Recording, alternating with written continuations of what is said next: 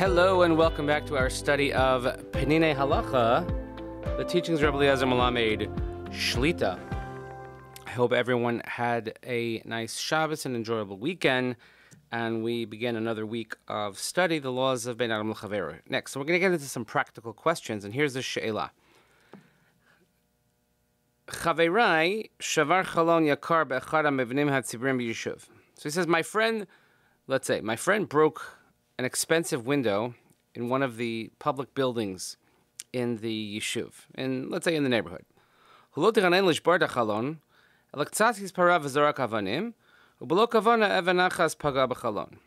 had no intention to break the window, but what happened was, somebody's messing around and throwing rocks, and without intention, one of the stones struck a window.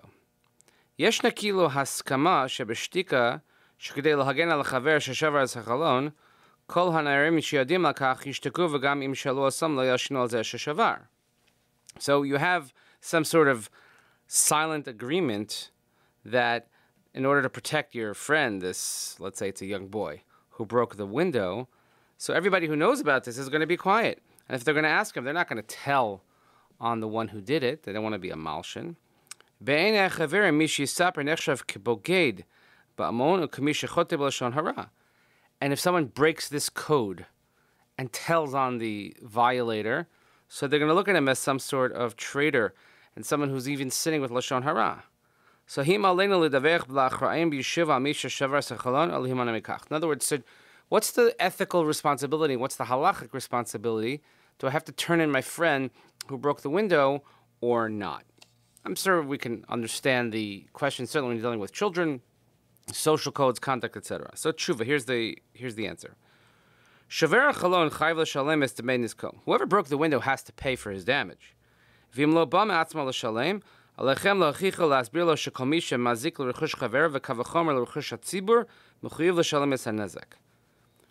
And if he doesn't come on his own to pay, or if he's not able to on his own, but he doesn't understand the responsibility, so we have to instruct him, we have to give tochacha, we have to give rebuke and explain to him that anyone who damages his friend's property is responsible. How much more so if you're damaging public property, and you have to pay back. And if he's not willing to accept the responsibility on his own,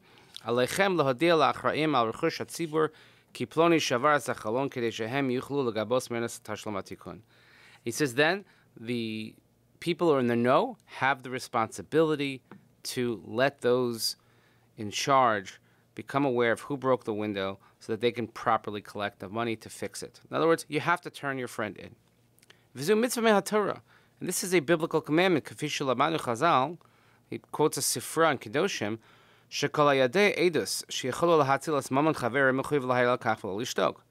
if you know testimony that could save money for your friend, then you have to give the testimony and you can't be quiet. You cannot stand idly by in the blood of your brother.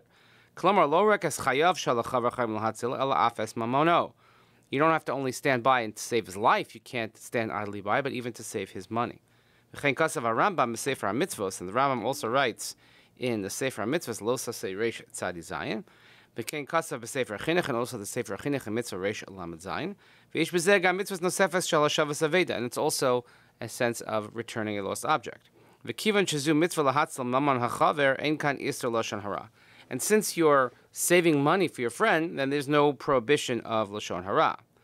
Kechlal tzarich ladas, so as a general rule we have to know, she'iser lashon hara nor limnoat tsar me'adam stam. The prohibition of speaking lashon hara is to prevent pain to an average person. It was never meant to be used as a shield, as a protection for sinners and people who do damage. On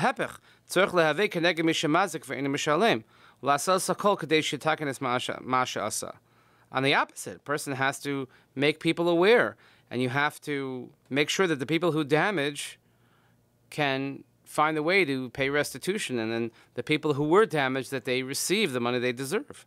And if therefore, if you have the strength, and he says this realistically, that to stand with gevura, with might, because it takes a lot to stand up against your friend in this sense,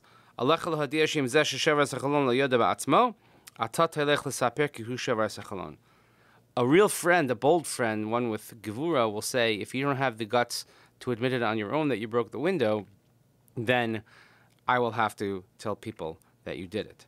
And if you don't have the strength to stand against your friend and tell them what they need to do,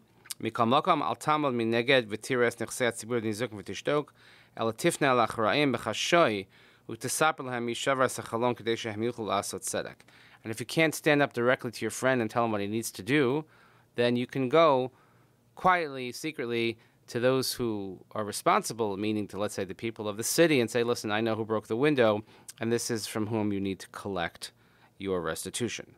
This is an unbelievable principle that, unfortunately, we see too many people abusing, that we have to be careful not to use the Torah and the mitzvos to your own purpose and for their own times. B'chol hashana, yesh narim shenenim l'saper l'shon hara, chaver marim, upitom kiyish tzorch l'saper ha'emes, hem misatfim b'tzidkanus, v'nimnam l'saper meta'amei l'shon hara. People who all year long, they speak lashon hara about their friends, their family, their teachers, you name it. But all of a sudden, when you have to tell on someone, when you have to tattle on someone, rat someone out, whatever phrase you want to use, all of a sudden they claim righteousness and saying, oh no, it's lashon hara, I can't speak lashon hara.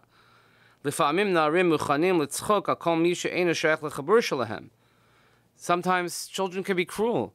They're very quick to make fun of and to laugh at anyone who's not in their group. They whisper and they make fun of other groups. And